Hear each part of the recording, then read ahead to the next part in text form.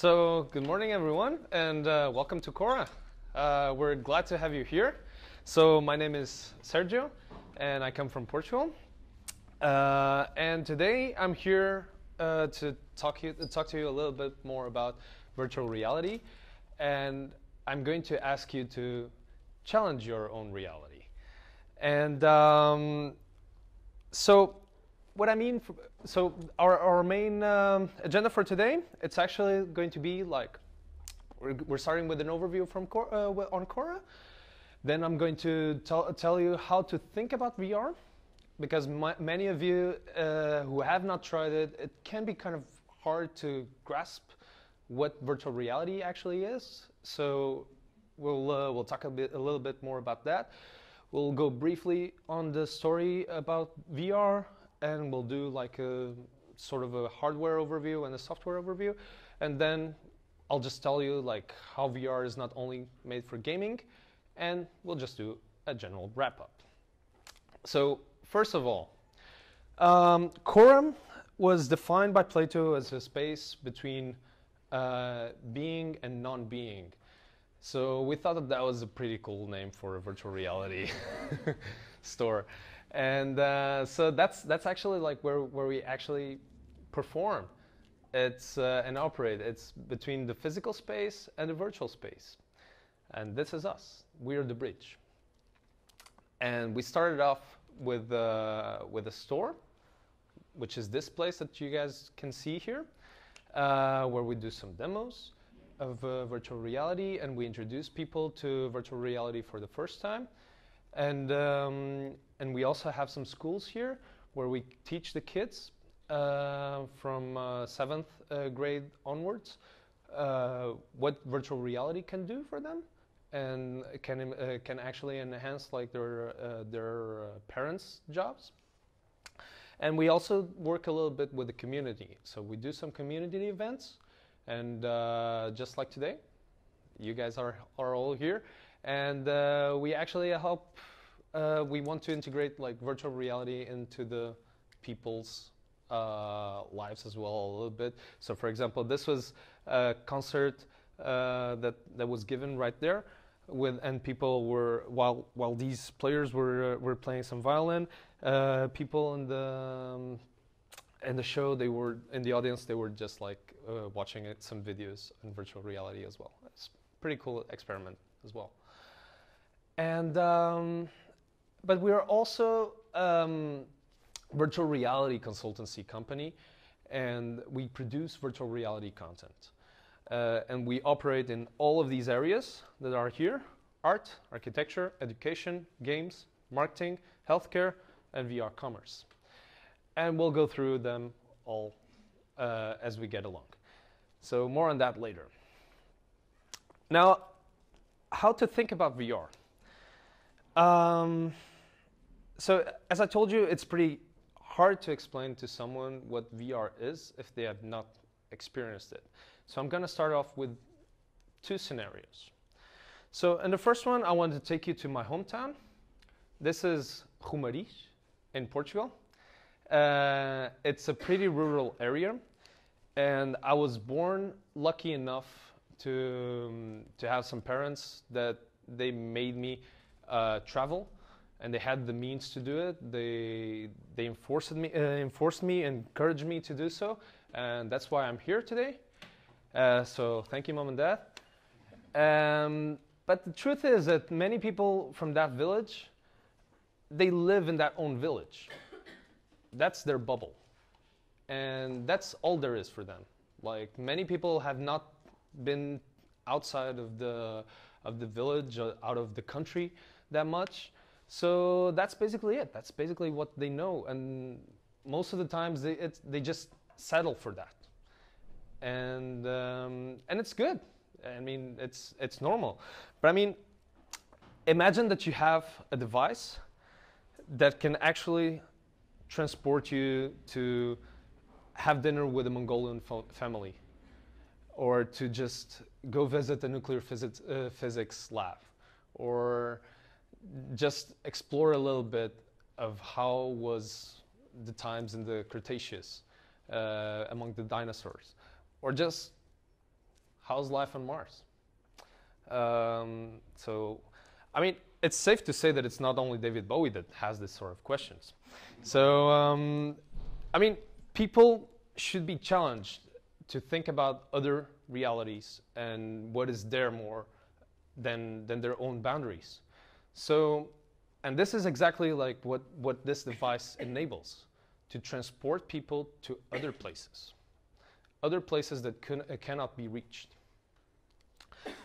The other story that I want to talk to you about, it's a little bit about in 1895, the Lumiere brothers first screened this video of a train arriving at the La Ciotat train station, and the myth goes that a lot of people freaked out in the cinema because that was the first time that they were seeing like moving pictures.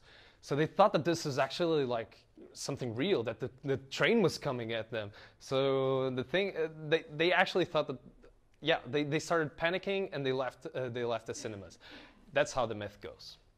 Now fast forward to 2015. This is evolution of verse. I mean, even though that we know that it's not that it's not real, I mean, of course, we know that the train is not going to hit us like this. Somehow, like, our senses are fooled into thinking that the train is actually coming towards us, and we cannot help to flinch a little bit. So our senses are stimulated in a way that our body creates some sort of arousal to it, and it's sort of involuntary, but it's powerful. So that's another thing. Like, it's the power of empathy. And to best describe virtual reality is that it puts you right in the center of the action, and it's an empathy machine that deals with a lot of emotion and just makes you teletransport to any other place that you can imagine. But virtual reality, oh yeah, I'm sorry. And the truth is that Dale's, this is a picture of Dale's cone of experience. Virtual reality has the ability to actually improve learning in about 90%. So when people, the idea of this is that when people simulate the activity, they retain 90% of the information. Whereas, for example, when they're just watching moving pictures, like a video or something, they just retain 40%, or when they are reading, they just retain 10%. So there's a lot of potential also in terms of education, for example. More on that later. But now, virtual reality is not something new. Like, and in fact, it goes back way to the 60s with the first Sensorama, which was like a big-ass machine that just, it had wind, and it fooled your senses, like taste, and aromas were coming in. I mean, this first screening was actually like a guy sitting in you were sitting in a motorcycle and you were riding through New York, the streets of New York. So that was pretty cool. But then a little bit later, like they started to develop these sort of weird big headsets, head-mounted displays. So I mean, the technology started to go a little bit further.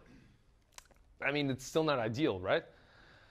In the 80s and in the 90s, there was actually a revolution where the first virtual reality product, the Virtual Boy, came out and it generated a lot of hype. Unfortunately, I don't know if you can see it here, but this is like some graphics of the Virtual Boy playing Wario Land. It's pretty archaic, but yeah. But at the time, like, people thought that this was the edge. Like, this is going to be the big next thing. And yeah, a lot of PR was made around virtual reality, but the problem is that it didn't live up to its expectation. Like, it didn't move past the early adopters. So that's why it failed, because the technology was not ready yet. Now today, oh, sorry, perhaps. Here it comes again. Death. Cold. Yeah. Okay. Either ways. Inevitable. But today we have like these sort of graphics that are just incredible. And I mean, compare this to Wario Land, right? Like, it's a huge evolution. So what has changed, it's actually like the hardware. So do you remember the first HMD that I showed you? So that was way too big for us. Right now we can just simply plug in a phone and we're good to go. And a head-mounted display just like this. I'm sorry. Just like this. And we also have, for example, more seated experiences where you can actually just like that. It can also track the position of your head and move along like while you move your head, for example, like this. The picture in the screen also moves along with it. So. But we can also have like the extreme out of it, which is the HTC Vive, for example, where you can just be walking in the real world, and at the same time you'll be walking in the virtual world. So because of some sensors that it can sense your position, the position of the goggles and the controllers. So, and you can also interact with the virtual world. So this, we can notice that the difference, the evolution has been big in terms of hardware. But what about software? So today we have like 360-degree video, which can be 3D and 2D, and you can interact with it. Or you can also have 360-degree pictures. And you can also have 3D interactive environments, which are basically computer-rendered environments, and that can simulate wherever you want, but basically like rendered in the computer. It needs high-end computer graphics, but it works. And also, this is the Void. This is a new type of. This is a different sort of level, I would say. They call this hyper reality. Basically, if you can see right here, like they have these sort of environments, enclosed environments that they are physical spaces that they have built, but they've also built virtual worlds on top of those physical environments. So the idea is, with people, they are geared with these headsets and these suits, and basically, this is what they see. So it's pretty cool, the way that the technology has advanced. For example, yeah, he can tap here, but he's also interacting with the virtual world. So I think that we are witnessing a revolution here. But it's not only like high-end revolution. I mean, this is not something that only a few can achieve. Like with the release of virtual reality cameras, of 360-degree cameras, people will be able to produce content. And the ability to produce content will be in everyone's pockets as well. And to also see the content itself. Because as I showed you, you only need, for example, a Google Cardboard to just play some virtual reality content. Moreover, you also have like an increased usage of smartphones, and the traffic on the the traffic usage, which will basically mean that people will be more that the technology will be more ready to actually sustain like the consumer market. So we're pretty confident that this will indeed be able be reached to everyone, be in reach of everyone. So now let me talk to you a little bit more about like how can virtual reality be used for in general. So these are 5 areas that virtual reality can be used for. So we can have a visualization of a 3D model, for example. You can also have some physical experiences like the ones that I showed you with the void, with the hyper reality.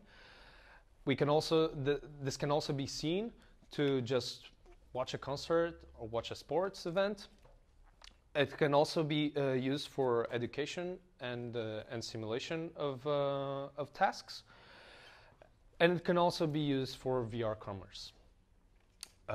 So, which is basically like it will enhance a lot the shopping experience of the users, because it will not only be able to the users will not only be able to just have a regular shopping experience. They can also, for example, when a kid goes into the bookstore, they can just open up a book, choose a book, and then like a dragon comes flying around and just flies around at him. And I don't know, it can enhance a lot and help to make the experience a lot more magical as well. So in architecture, so this is what has already been done. You can basically recreate 3D sketches, architectural sketches, where you can just alter some sorts of some aspects of it.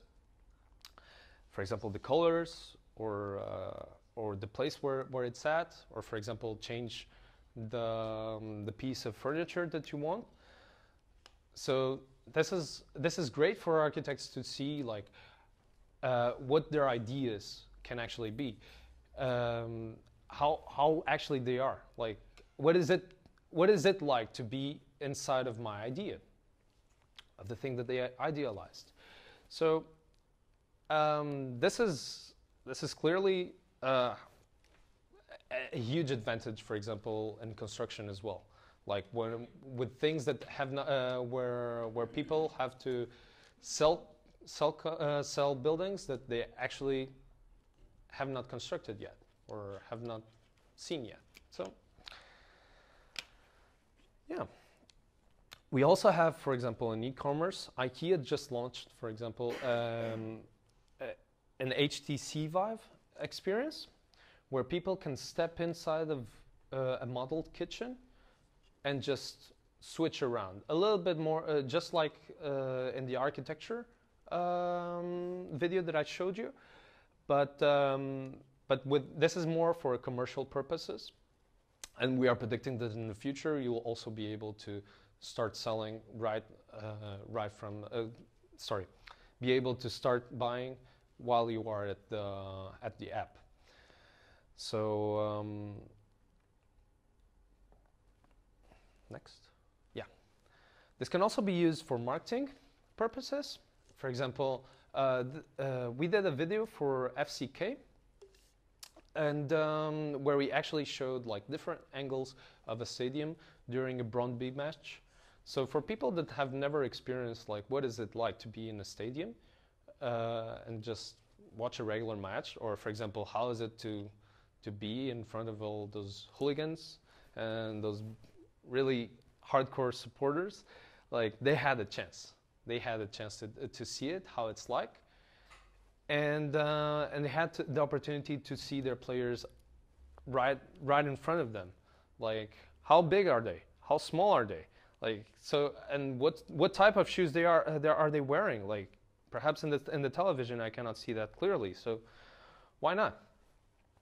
So, and I mean, a lot of things have been going on in marketing, and I think that Facebook is actually on the forefront of revolutionizing this. Yeah, this is what Facebook is doing. Basically, like they have just developed this app where they can actually interact with another person, with another user in real time. it's kind of insane. So for example, they have these spheres over here, and basically they'll just put it. Yeah. This is a 360 photo, and basically you'll just put it in his head. Yeah. So it's pretty cool. I mean, this will, of course, eventually revolutionize a lot the way that the way people socialize in social networks. Like, just wanted to push a little bit forward. Either ways.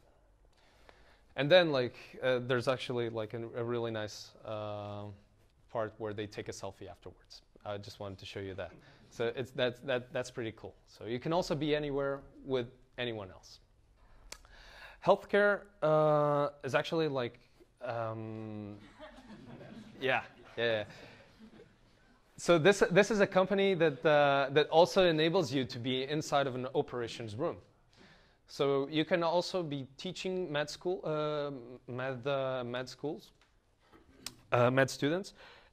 to what actually goes on in an operations room without all the crowd around them. So it enables like anyone from anywhere to just step inside there and just learn much more easier and much more effectively, like how things are done, how complicated and time pressuring things can be done. So it's also another step. Here at Cora, we're working also a little bit in this sector, but more regarding, for example, phobias and anorexia and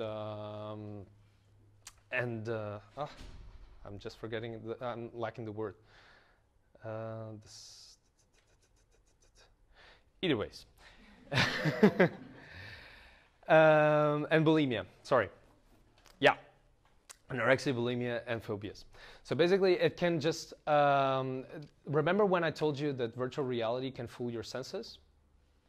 So this is actually like in a closed environment, in a safe space, you can perform. You can put people in those realities that they would, and those sort of in their realities that they don't want to be confronted with, and that they have problems with.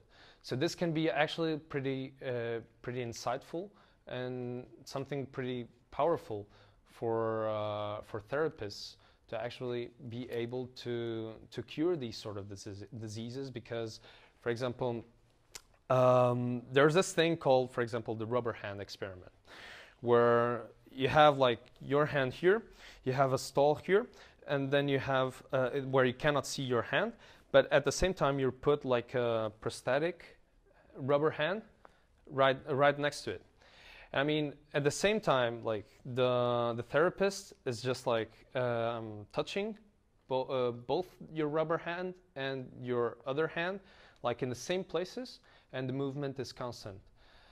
But then, like, it's so funny, like how, for example, if the therapist like gets a chopping knife and then just chops the hand off, like the rubber hand off, you'll actually the people will actually be feeling that it was their own hand.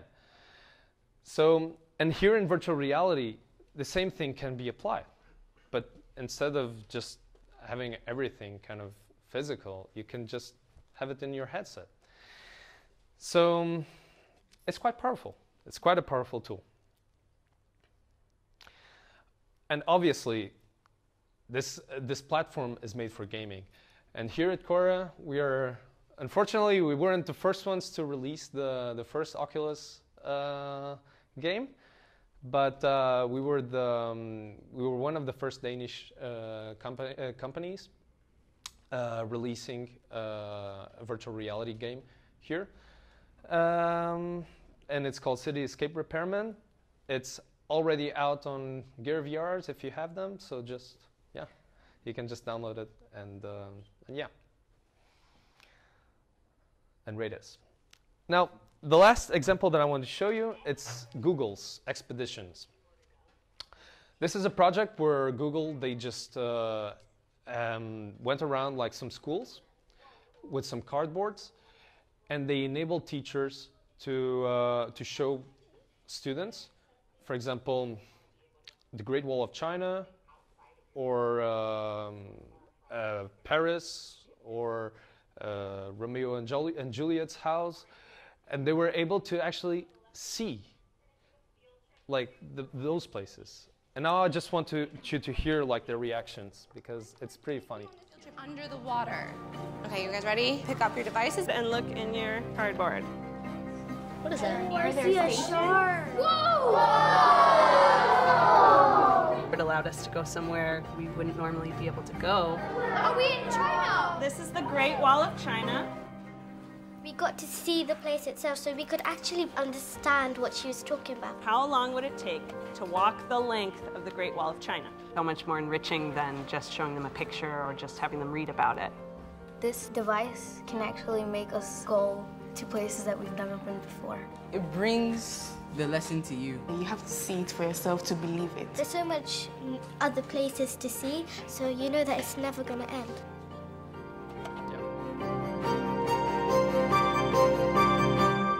And this is just the tip of the iceberg.